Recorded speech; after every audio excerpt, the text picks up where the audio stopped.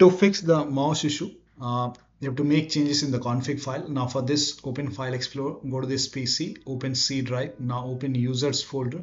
Now open your username folder. Now open app data. If you don't see app data at the top, click on view, select show, put a check on hidden items, and then open app data folder. Open the local folder.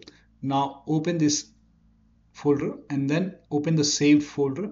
And here you can see config folder. Open this folder, Windows game user settings.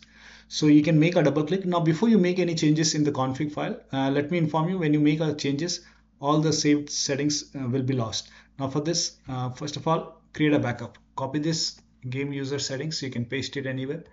Once you have a backup created, now you can make a double click, and at the very end, scroll down at the very bottom, you can just put this entry. This is provided in the video description. So copy till here and then paste it at the bottom. Once you paste it at the bottom, now go to File, then click on Save over here. Once saved, now you can make a right click on Game User Settings, go to Properties, put a check on Read Only, hit Apply, click on OK, launch the game, and that should fix the problem. If you face any problem, you can always, you already have the original file, so you can, if you face any problem, you can replace it with this one. You can put the original file back. Now still not working. The next step is to, now this has worked for many players, so it might work for you. Lower down your mouse polling rate.